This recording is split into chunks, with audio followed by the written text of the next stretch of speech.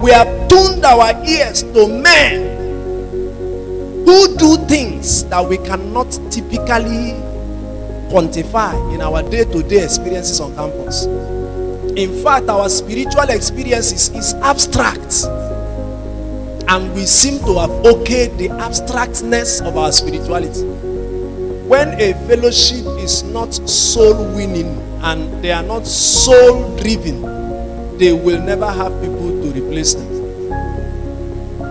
When you don't raise men who are kingdom minded and who are centered on Christ, you will have nobody to replace you. Show me a fellowship that prays for souls and goes out for souls. I will show you a fellowship that will never lack men on ground.